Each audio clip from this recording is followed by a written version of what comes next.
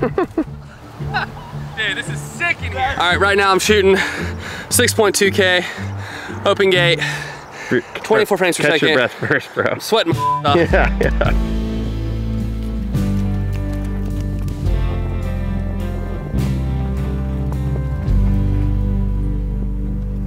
I recently got my hands on a pre-production unit of the Fuji X-H2S, and even though I only had it for a couple of hours, there was one thing that I cared about a ton, and that was testing the most cinematic settings that camera has. This is the latest camera from Fuji, and they put a lot of emphasis on making this a video-first camera. Fuji excels in the photo space, but video has always been something that us as filmmakers, us as customers, have longed for Fuji to really dive into.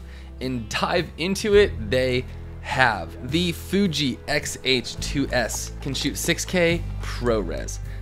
That is crazy, especially considering that it's all internal. Other cameras can shoot ProRes to an external monitor, but this bad boy, 6K ProRes, that is awesome. That should have filmmakers very excited. Because of that excitement, when I had the camera for 2 to 3 hours, I thought I want to shoot something interesting and I want to test the most cinematic settings. So that's what we did. So in this video, I want you to pixel peep. I want you to look at dynamic range, quality. We are giving you the image in the open gate format, so that is 3:2.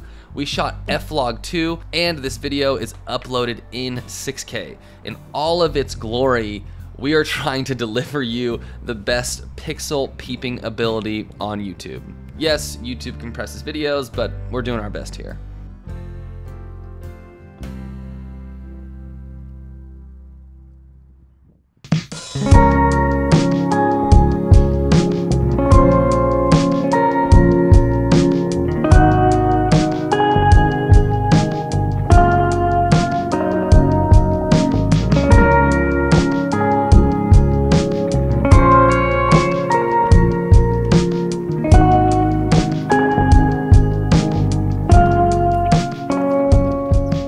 One caveat though is there are 3 ProRes codecs you can shoot: HQ, 422, and Light.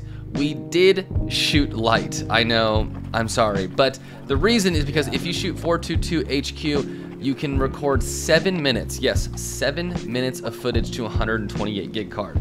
That was surprising to me when I showed up with my 2 hours with this camera. So we did shoot LT in order to get 15 minutes of recording, which is still not very much, but it definitely beats 7. So there is a little bit more quality you can get from 422 HQ, but ProRes 422 Lite is still an amazing codec. If you're unsure of what ProRes is or why you need it or why filmmakers always talk about it, it really is just because 1, it's extremely high quality, and 2, it plays back well on a lot of computers. In Premiere, in DaVinci, in Final Cut, it's almost seamless playback regardless of your computer.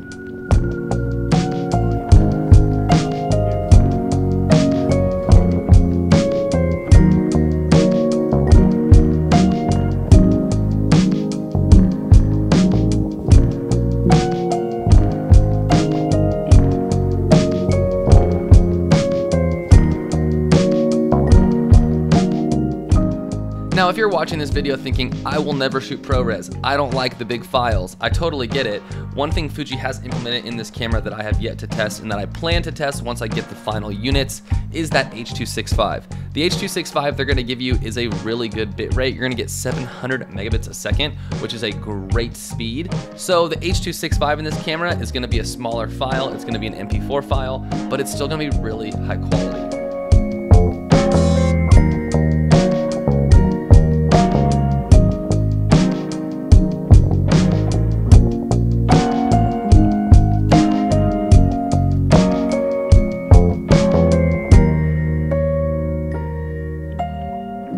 Alright everybody, thank you so much for watching this video. Even though this was a pre-production unit, I am very impressed with what I've seen from this camera.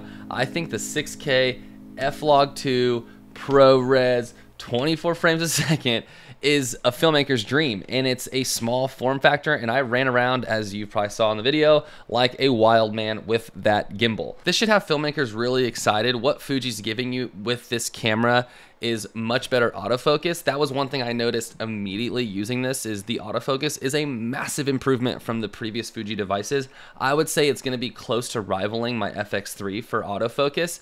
It has great auto tracking, it wasn't hunting a lot, and there's still other things to test with this camera once we get final units. But right now, I just wanted to let you guys know the 6K in ProRes looks pretty darn good. And with open gate, you can throw an anamorphic lens on it. There's a lot you can do there with shooting the whole sensor, and I wish that's something that all camera companies would give us filmmakers, because it just gives us more flexibility, which at the end of the day, we love. So I hope you enjoyed this ranch footage. I'm probably gonna be shooting more of this ranch footage in the future, so subscribe if you wanna see stuff like that. And if you're interested in these cinematic style of videos where we really show you footage with the gear versus just breaking down the technical aspects, then subscribe, let us know in the comments. These are the videos that we actually like to make more, so if you like them too, then that's like a perfect blend of you like it, I like it, let's make more of it.